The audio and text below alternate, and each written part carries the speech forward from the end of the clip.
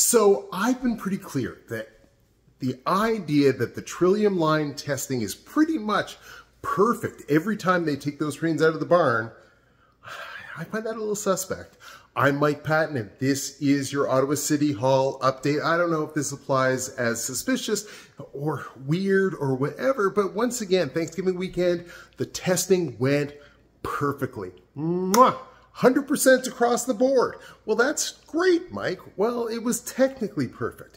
What they don't tell you is they weren't able to test a full complement of trains because they couldn't put a full complement of trains on the track because they didn't have a full complement of drivers, because it's, hey, Thanksgiving weekend, who wants to work Thanksgiving weekend? So they didn't have enough drivers, they didn't put enough trains on the track. In spite of the fact that there was a shortfall, it still was perfect. And, you know, I don't know. I don't think that bodes well. Just saying.